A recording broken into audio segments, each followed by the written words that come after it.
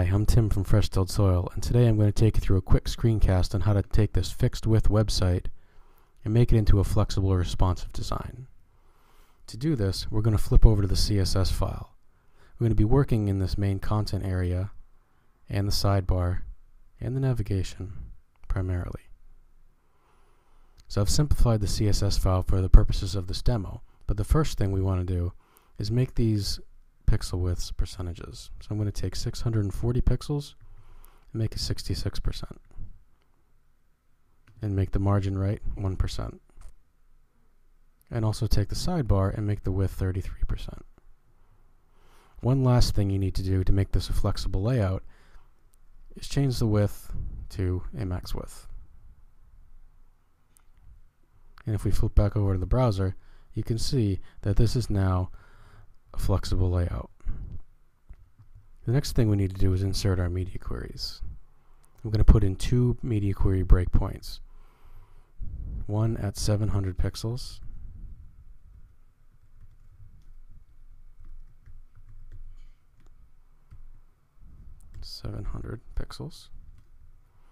And another one at 430 for a smaller screen. And you'll just open those up. The first thing we're going to want to do at 700 pixels is take that main content area and the sidebar and remove the floats so they don't sit next to each other anymore. The second thing we're going to want to do is set the width to 100%.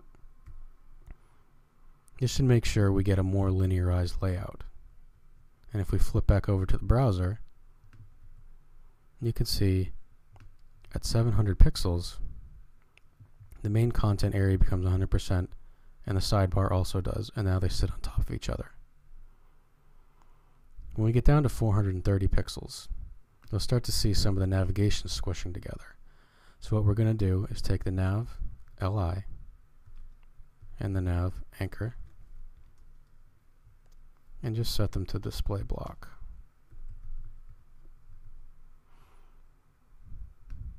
If we refresh in the browser, once we get down to 430 pixels, you can see that the navigation is now vertical. If we take this over to the phone, you see that it doesn't really do anything,